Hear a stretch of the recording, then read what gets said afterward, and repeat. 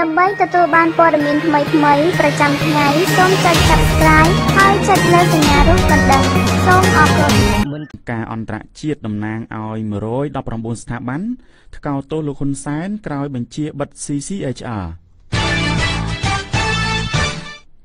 តំណាងបារាំងថាការបិទ CCHR គឺជាការវិវត្តអវិជ្ជមានមួយទៀតសម្រាប់កម្ពុជាហើយរួមទាំងព័ត៌មានមួយចំនួនទៀតដែលនឹងជម្រាបជូនលោកអ្នកនាងស្ដាប់ជាបន្តបន្ទាប់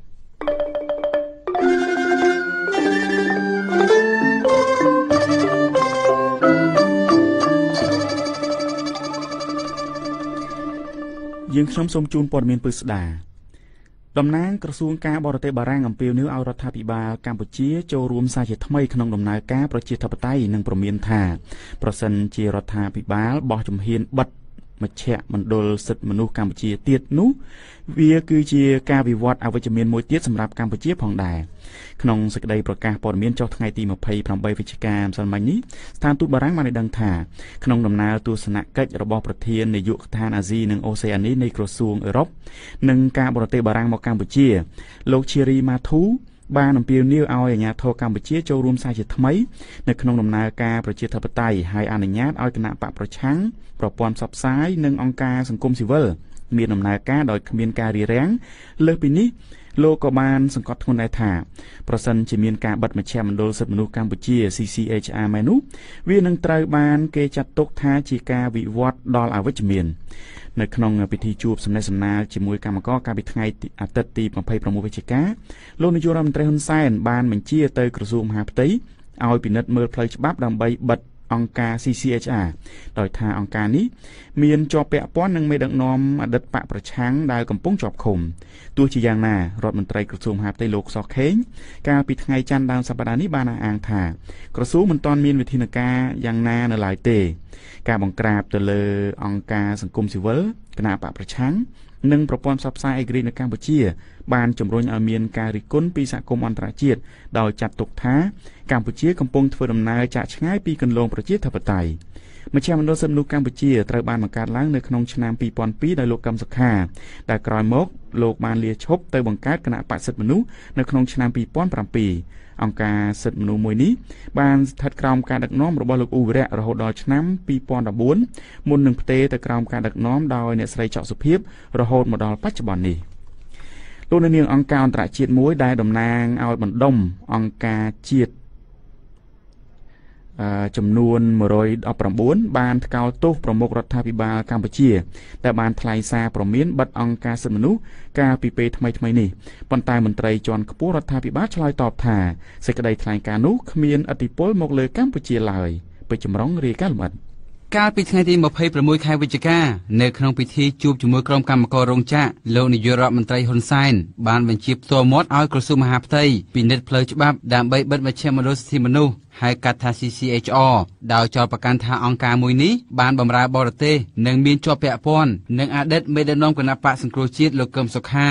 នៅក្នុងសេចក្តីថ្លែងការណ៍ចេញផ្សាយនៅថ្ងៃទី28ខែវិច្ឆិកាម្សិលមិញបណ្ដាញអង្គការសកលដើម្បីការពារនិងលើកកម្ពស់សេរីភាពបញ្ចេញមតិហៅកាត់ថា IFEC ដែលមានមូលដ្ឋាននៅទីក្រុងតូរិនតូប្រទេសកាណាដានិងតំណាងឲ្យអង្គការចំនួន119ស្ថាប័នបានថ្កោលទោសយ៉ាងខ្លាំងចំពោះការព្រមាននេះថាពុំមានមូលដ្ឋាននិងថាអាចឈានទៅបង្កើតឲ្យមានបរិយាកាសមួយដែលរឹតបន្តឹងសេរីភាពសារព័ត៌មាននៅមុនការបោះឆ្នោតនៅឆ្នាំក្រោយបណ្ដាញអង្គការសកលដើម្បីការពារនិងលើកកម្ពស់សេរីភាពបញ្ចេញមតិជឿជាក់ថាមជ្ឈមណ្ឌលសិទ្ធិមនុស្សបានប្រកាន់ខ្ជាប់នូវឯករាជ្យភាពរបស់ខ្លួនដោយមិនមានទំនោរទៅកាន់បកនយោបាយនិងធ្វើការដើម្បីលើកកម្ពស់សិទ្ធិមនុស្សនៅក្នុងប្រទេសកម្ពុជា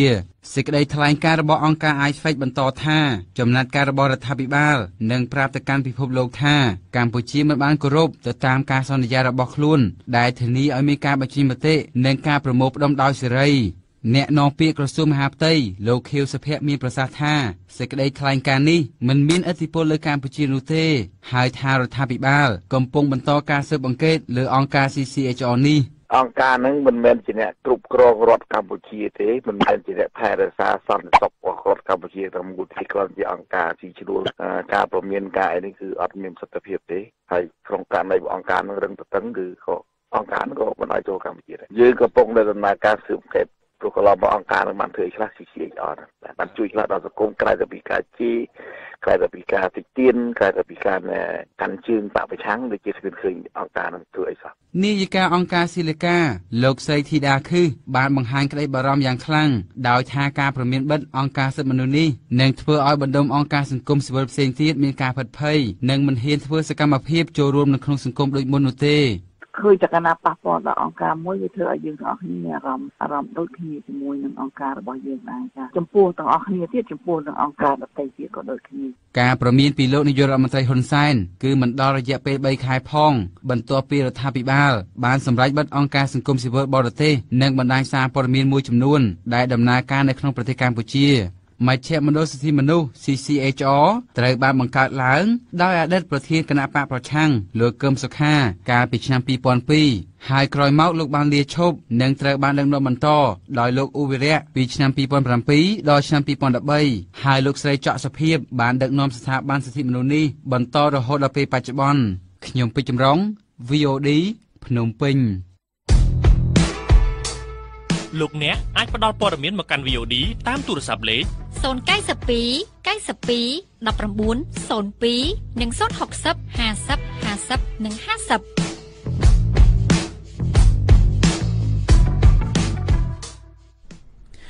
ប្រទេសចិនបានបើកការិយាល័យកុងស៊ុលបន្ថែមនៅខេត្តសៀមរាបដើម្បីផ្ដល់ភាពងាយស្រួលក្នុងការគ្រប់គ្រងឯកសារផ្សេងៗដល់ប្រជាជនចិនដែលមករស់នៅប្រទេសកម្ពុជា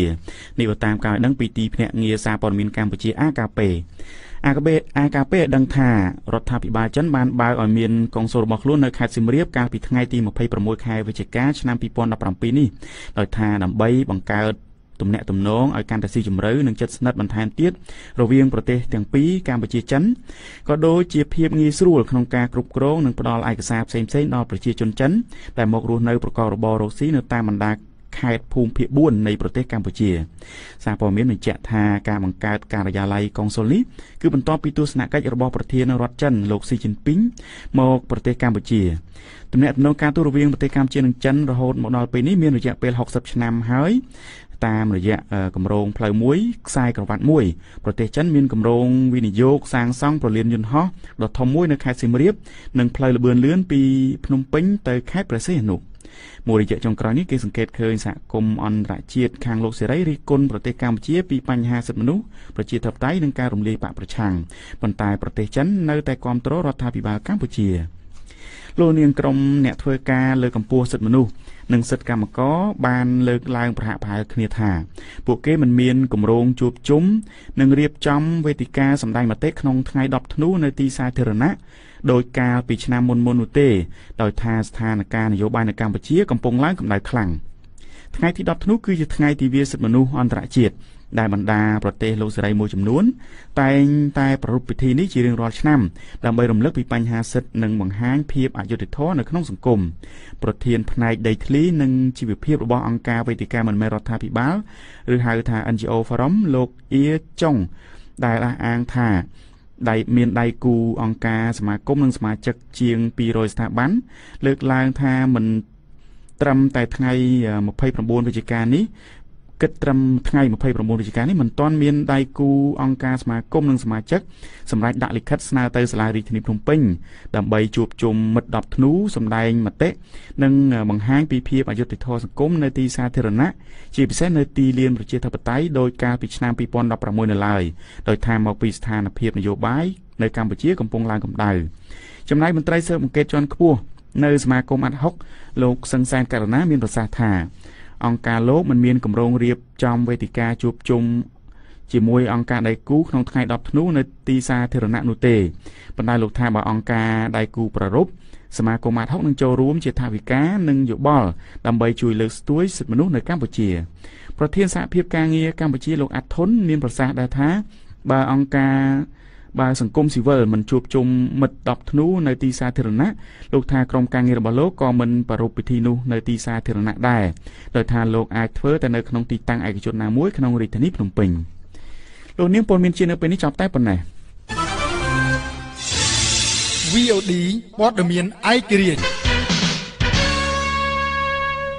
សូមជម្រាបជូនព័ត៌មានអន្តរជាតិ បាទលោកអ្នកនាងស្ដាប់ជាទីមេត្រីសម្រាប់ព័ត៌មានអន្តរជាតិនៅថ្ងៃនេះវិញជាដំបូងនេះយើងផ្ដោតទៅលើវិបត្តិនុយក្លេអ៊ែរនិងគ្រាប់មីស៊ីលនៅឧបទ្វីបកូរ៉េ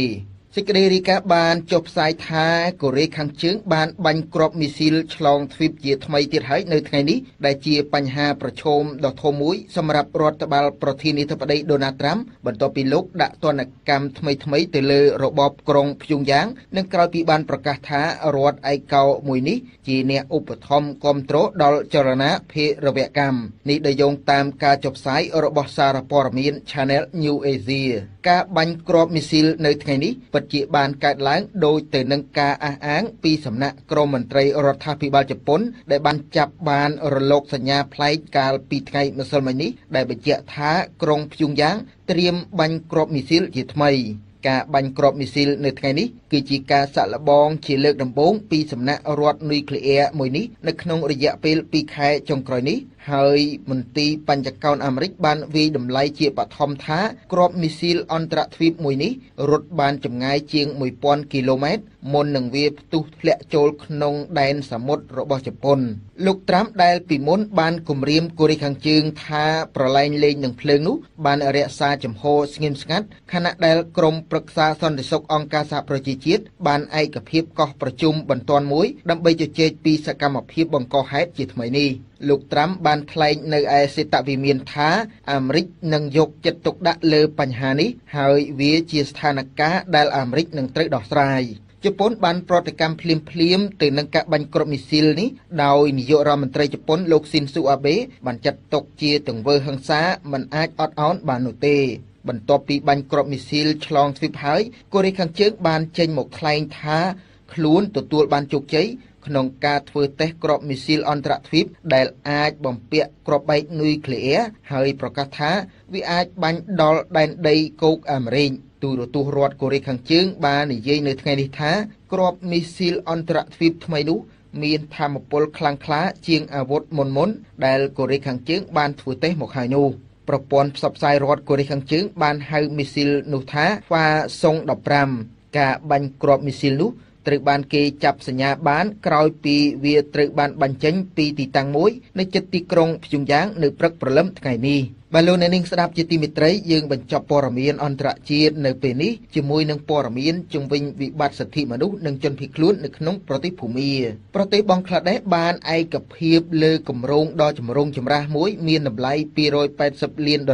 កាលពីថ្ងៃម្សិលមិញនេះក្នុងការកែប្រែកោះរហោស្ថានមួយនៅភាគខាងត្បូងឆ្នេរសមុទ្ររបស់ខ្លួនឲ្យคล้ายទៅជាជំរំបណ្ដោះអាសន្នសម្រាប់ជនភៀសខ្លួនរ៉ូហីងយ៉ា100,000 នាក់ប៉ុន្តែគម្រោងនេះរងការប្រមានថាទីតាំងនោះមិនអាចឲ្យមនុស្សរស់នៅបាននោះទេនេះដោយយោងតាមសេចក្តីរាយការណ៍របស់ AFP បានផ្សាយបន្តថាការប្រកាសបែបនេះរបស់រដ្ឋាភិបាលបង់ក្លាដេសបានកើតឡើងតែប៉ុន្មានថ្ងៃប៉ុណ្ណោះក្រោយពីប្រទេសនេះបានចុះហត្ថលេខាលើកិច្ចព្រមព្រៀងមួយដើម្បីបញ្ជូនជនភៀសខ្លួនរ៉ូហីងយ៉ានៅក្នុងជំរំនៅតាមព្រំដែនរបស់ខ្លួនឲ្យត្រឡប់ទៅភូមាវិញគម្រោងមួយនេះទទួលបានភ្លើងឃីវពីនាយករដ្ឋមន្ត្រីបង់ក្លាដេសលោកសៀកហាស៊ីណារួចរាល់ហើយដើម្បីអភិវឌ្ឍកោះបាសានឆាឡើងវិញប៉ុន្តែគម្រោងនេះរងការរិះគន់យ៉ាងខ្លាំងក្លាចាប់តាំងពីវាត្រូវបានស្នើឡើងនៅក្នុងឆ្នាំ2015មកមន្ត្រីផែនការរដ្ឋាភិបាលបង់ក្លាដេសបាននិយាយថាគេសង្ឃឹមថាកោះមួយនេះនឹងត្រូវបានរៀបចំរួចរាល់ចាប់ពីខែឧសភាឆ្នាំក្រោយដើម្បីសម្រួលដល់ជនមូស្លីមរ៉ូហីងយ៉ាជាង62,000 នាក់ដែលបានឆ្លងដែនចូលទៅក្នុងប្រទេសបង់ក្លាដេសនៅក្នុងរយៈពេល3ខែកន្លងមកនេះលោកអ្នកអាចស្ដាប់ឬអានព័ត៌មាន VOD ឡើងវិញតាមរយៈគេហទំព័រ www.vodhotnews.com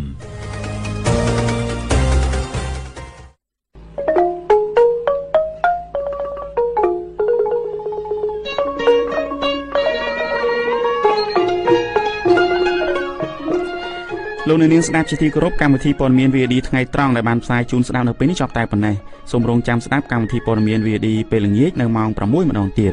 ខ្ញុំបាទហុតវុធីលោកច័កសុជាអ្នកបច្ចេកទេសផ្សាយរួមទាំងសហការីទាំងអស់សូមអរគុណសូមជម្រាបលា